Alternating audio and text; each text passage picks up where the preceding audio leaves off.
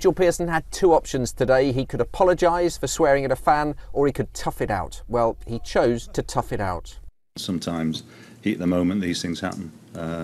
But there certainly won't be any apology, let's put it like that. Don't you think people earn the right when they buy a season ticket to shout at the players and at you if things are going wrong? Depends on how they do it. And they've got to be prepared for, they can't then bleat on about it if they get a taste of their own medicine.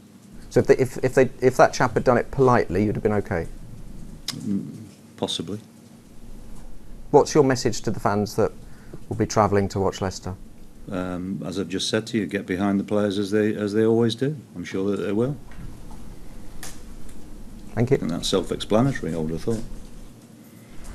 He says he's had run-ins with fans before, but now he wants to move on. He also revealed that the owners had some abuse from box holders. I find it incredible that anybody could question the integrity of the commitment of our owners. I think it's nothing short of disgraceful, if I'm honest.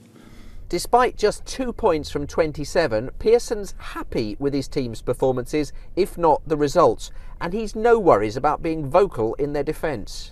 If people were offended by what happened, then, you know, in some ways that is regrettable, but I certainly don't, there's certainly no need for me to apologise to somebody of that ilk, and that's the top and bottom of it as far as I'm concerned. A fighting fox, but can he survive? All managers at the bottom are vulnerable, and with Tony Pulis available, whoever sacks their manager first probably gets Pulis. Jeremy Nicholas, East Midlands Today, Leicester.